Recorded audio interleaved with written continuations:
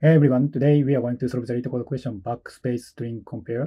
Okay, so first of all, I think we can solve this question with stack. So every time we create a stack, and if we find a hash and the stack has data, so we pop, and if not the case, that means we find the alphabet. So just append the alphabet to stack. Very simple, right? And then at last, we compare two stack so that we can return like a true or false. So but we can actually improve the space complexity to O1. So let me show you how. To improve space complexity, we can use the pointers for string S and string T. But the problem is we don't know whether we should keep these characters or not. So to solve the problem, my idea is to iterate through the both input strings from the end. So if we iterate through from the end, in the case, basically, if we meet the alphabets, then we should keep them. And if we meet hash, then next character will be removed. So yeah, iterate from the end makes the problem easy. I think there are four basic cases we should consider. So first case is the case where the same characters remain in the end. So example case is AB hash C and AD hash C. In this case, we remove B and D, and then AC remained, right? So in that case, we should return true. And the second case is where we remove all characters at the same time. So in this case, S has two hash, so we can remove AB. And then T also has like a two hash, and we iterate through from the end. So we find the hash and delete D, and we find the hash, delete C.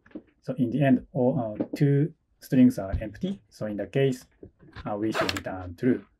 But in this case, point is at the same time. Case 3 is where we remove all characters in one input string first. So this is actually opposite of case 2. So example case is AB hash and C hash D hash. In the case, we remove B from string S, and for T, so we find a hash, so delete D. Again, we find a hash and delete C. In the case, S has A and T is empty. In that case, there is a difference, right? So in that case, we should return false. And the case 4 is where different character remain in the end. So this is opposite of case 1. So for example, A hash C and B. In that case, so we compare C and B, and yeah, they are different, right? So in the end, so different character remains. So in that case, we should return false. So we consider these four cases, and I'll show you how to implement the code in the next section. Yeah, so that is a basic idea to solve this question. So with that being said, let's get into the code. Okay, so let's write the code. First of all, initialize a pointer. So pointer S is length of S minus 1. And so we copy this, and pointer T, length T minus 1, right? Because we iterate through from the end. And while PS is greater than or equal 0, or PT is greater than or equal 0. In the case, we continue iteration. And first of all, we update PS and PT. And we implement like a function. Let's say get next valid character index. And passing the current string S and PS. And I copy this PT, so change the variables argument and T and PT. So okay, let's implement this function. So here, so def get next valid characters index. So string and end. So we count a backspace. So backspace count. So first of all, 0, right? And then while n is greater than or equal 0, so we continue. And if s end is hash, so we find hash.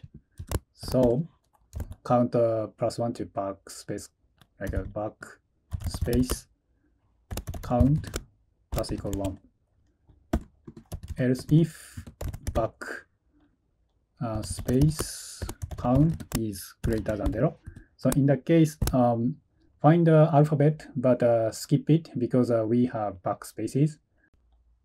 In that case, add -1 to backspace count minus equal 1. Else, so this else is the case where, like, if we don't have a backspaces and the current character is alphabet, so it's time to compare two characters from S and T. So that's why just break. We don't do anything. And then every time we move to like a beginning, so end should be minus equal 1 every time. And then return end. So return current endpoint for the next iteration. We might use this endpoint later. And then, so we do the same thing, so for PS and PT. And then, so as I explained earlier, so there is 4 cases, right? So if PS is less than 0 and PT also less than 0, in that case, we should return true. So this is, I think, case 2. And if PS is less than 0 or PT is less than 0, in that case, we should return false. So this is case 3. And else if S and PS is not equal T and PT, so we have a different character. In the case, we should return false. So this is, I think, case 4. And then every time PS minus equal 1 and PT minus equal 1. And then if we don't meet these 3 cases, we should return true. So this case is, I think, case 1. Yeah, that's it. So let me submit it. Typo backspace. So let me submit again. Yeah, looks good. And the time complexity of this solution should be order of max of length S or length T. So that's because we continue iteration, like PS is greater than or equal to 0, or PT is greater than or equal to 0. So in the case, we take a longer string. So that's why.